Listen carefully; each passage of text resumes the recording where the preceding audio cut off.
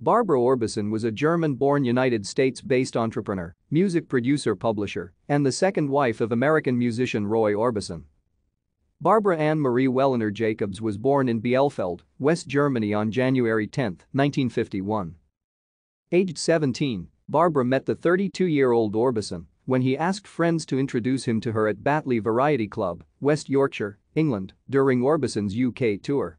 A few weeks later, Orbison suffered a devastating tragedy when two of his three sons died in a house fire. Barbara and Orbison married on March 25, 1969, in Hendersonville, Tennessee. They divided their time between Nashville, Tennessee and Malibu, California, bringing up their two sons, Roy Kelton Orbison Jr. and Alexander Orby Orbison.